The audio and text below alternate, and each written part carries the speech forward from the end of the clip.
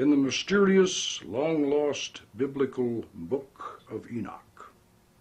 In those mythical prehistoric times before the Great Flood, the Book of Enoch tells of a war in heaven in which God and his loyal host of angels, led by the archangel Michael, were arrayed against a horde of rebellious angels who had lusted after the daughters of men and had descended to earth, where they were breeding a race of giants and were teaching humans the forbidden secrets of sorcery and magic. The Book of Enoch goes on to relate that the four great archangels, Michael, Raphael, Gabriel, and Auriel, came down and imprisoned these fallen angels at the four corners of the earth, where they became known as the Watchers.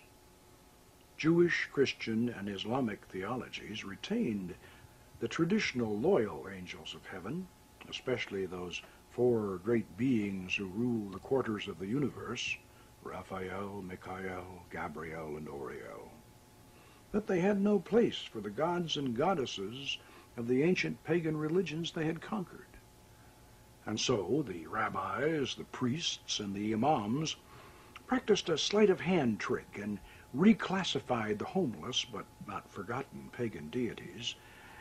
as those same fallen angels who were already chained in deep pits at the ends of the earth. Thus, their greatest rival, the Canaanite thunder god, Prince Baal, became the demon Baal, first among the ranks of the fallen, who was said to appear as a cat, a toad, or a man, or all three at once,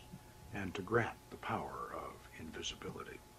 Prince Baal's beautiful consort, the goddess Astarte, queen of heaven and mistress of the temple of love, was transformed into the demon Astaroth, described as a hurtful angel with bad breath, but who, when summoned, would reveal the true history of the fallen angel, and she certainly has fulfilled that promise.